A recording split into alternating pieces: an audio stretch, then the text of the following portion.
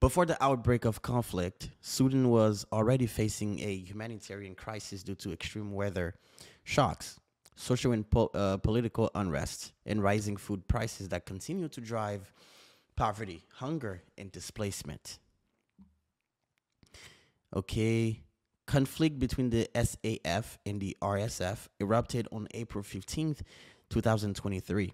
While fighting has been chiefly concentrated in the country's capital, the conflict has impacted other regions of the country.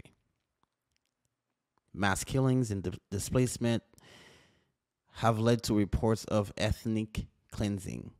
At least 15,500 people have been unalived, with over 10 million people displaced within the country, making it the largest displacement crisis globally, the largest. And no one's talking about this. That's crazy. More than 12 million people have fled their homes, taking refuge inside and outside the country, with children representing about half of the people displaced. Children representing about half of the people displaced. That's about 5 million children. 5 million children. That's insane.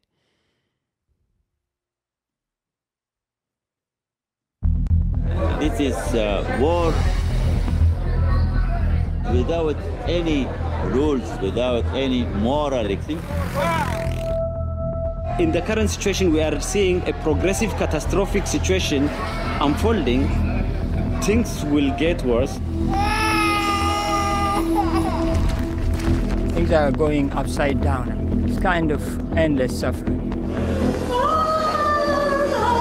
If the trajectory continues like that, we will find ourselves in a very difficult situation.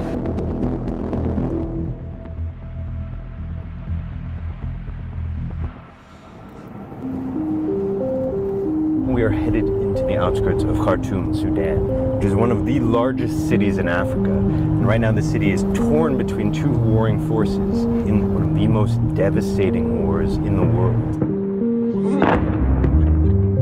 Since April 2023, as many as 150,000 Sudanese have been killed. And some 10 million have been forced from their homes, according to the UN. Now, with no end to the fighting in sight, Sudan is teetering on the edge of a famine that could kill hundreds of thousands, and is facing a potential genocide that international aid agencies say may already be happening. Since the war erupted, Sudan has been closed to most international journalists until now. Wall Street Journal journalists, accompanied by Sudanese army officials, traveled to the front lines of the fight.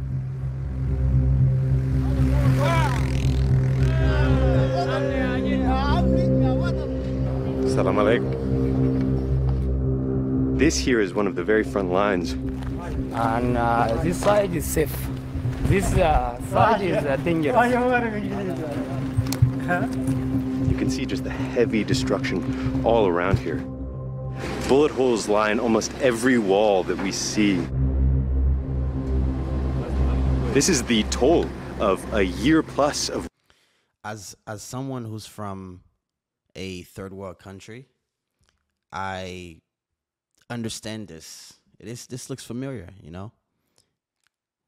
Reminds me of home. war. Controlling this area would have given RSF controlling all the western side of our forces sector. So you can imagine how difficult and how tough a battlefield has been. The fighting began last year when two generals took their forces to war.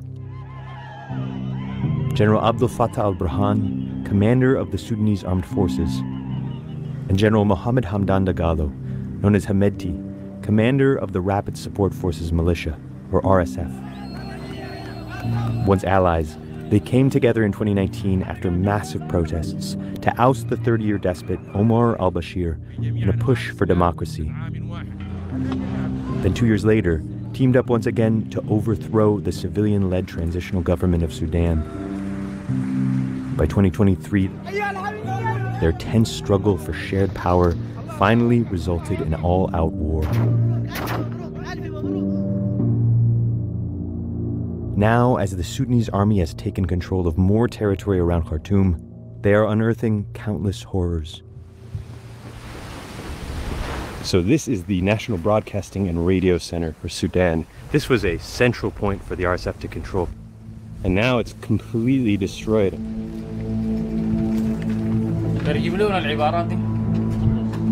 They tortured them here. So the soldiers here are telling us that this room was used as a prison and torture center. We're seeing sorts of tools used to restrain people. There's bedding, even women's bras on the ground. It's clear that this is a place where some terrible things have happened. Savage. 𝖁𝖆𝖊𝖍 was one of the prisoners at the broadcast center. The RSF accused him of being a Sudanese soldier. مسكونا اليوم الأول بيتنا طلعونا برا قال لنا تمشي تجيبوا مويه من البحر طلعوا معانا 3 أنفار في البحر ضربوهم قدامنا كده ضربوهم ورموهم في البحر 3 أنفار ده أول يوم أنا هناك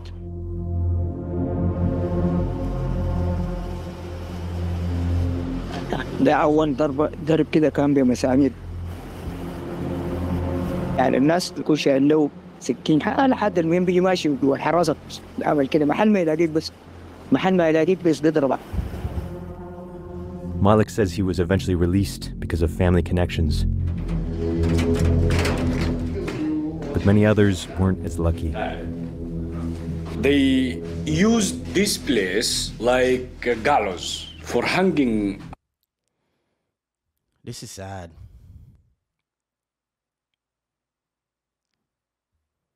No, what did they do? Why stop sharing?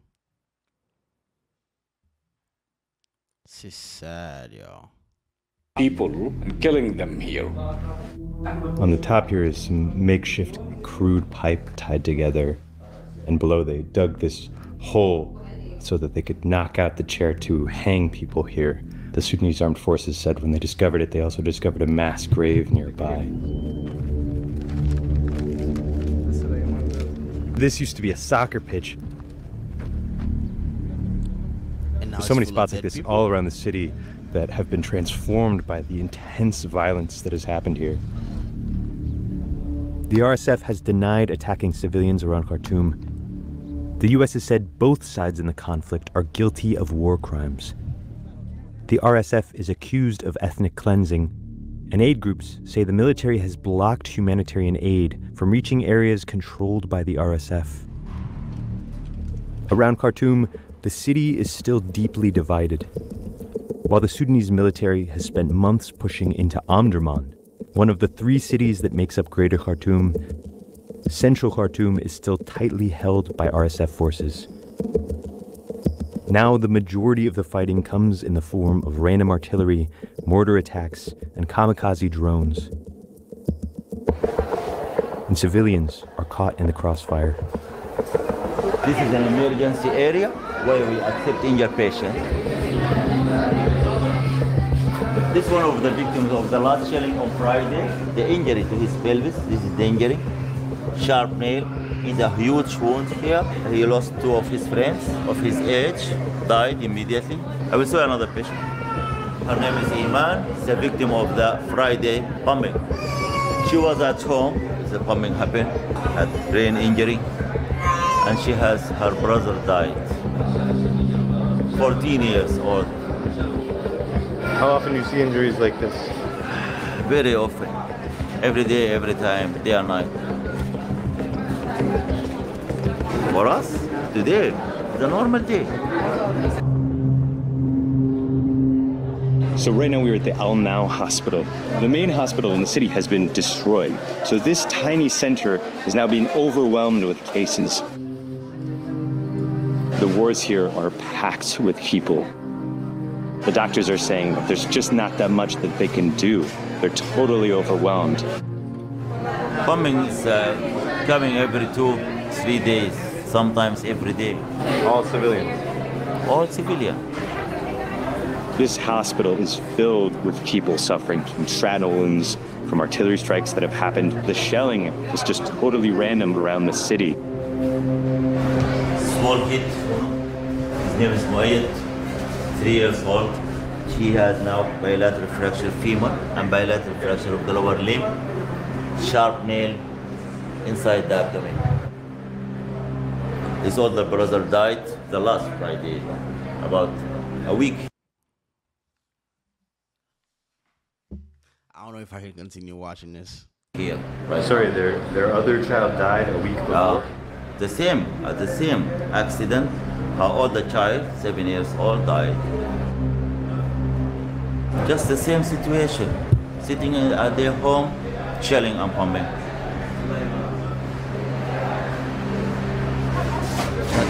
As we left the hospital, the family had just identified a young man who had died.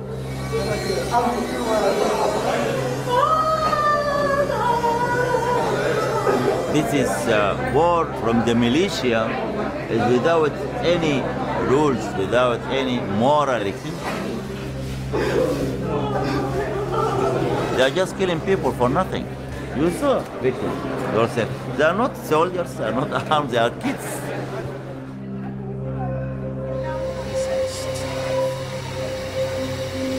This war has led to a level of food insecurity not seen in decades. According to a group of UN and major relief agencies, around 250,000 children could soon be on the verge of death.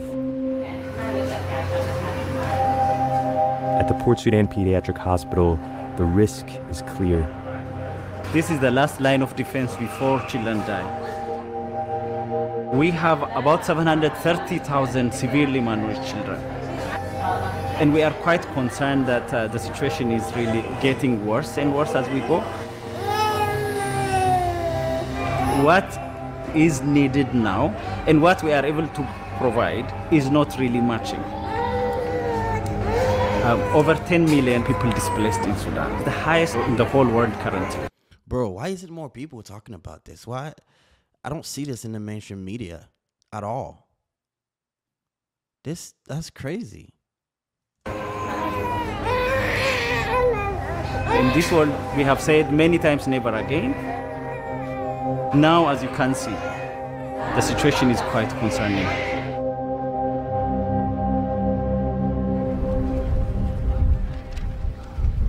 As the fighting rages around the country, thousands continue to flee their homes. So this is a transit point. This is the first point that people are outside of the RSF militia control and inside the Sudanese armed forces control. The people we're talking to have spent all of their money and many, many hours crossing the front lines to be able to get away from the fighting.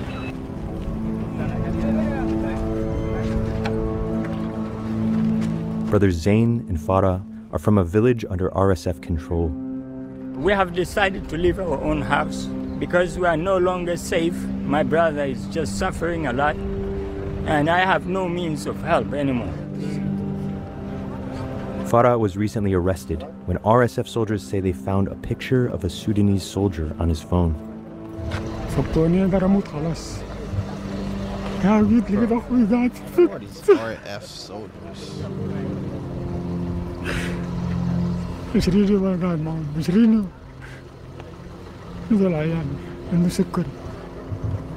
وكان موضع المويه انا بقيت بشرب البول بتاعي فترة 3 يوم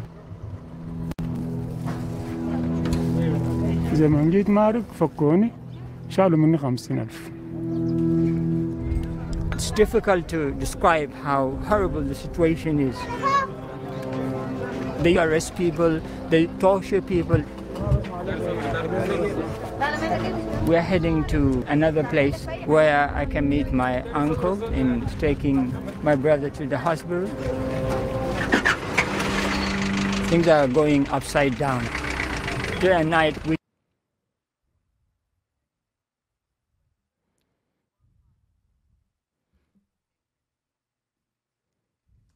These are the RSF soldiers.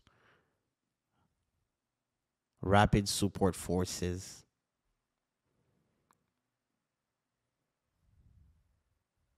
Anyways. For ourselves and for the rest of the family.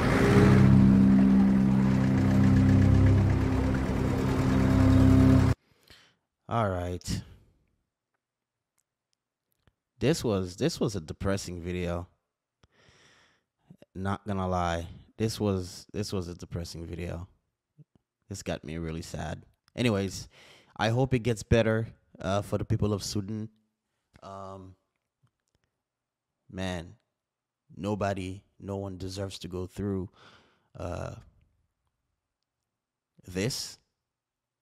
And I hope the people grow conscience to know that fighting is not the way. A civil war at that, huh? Killing your own people. Craziness.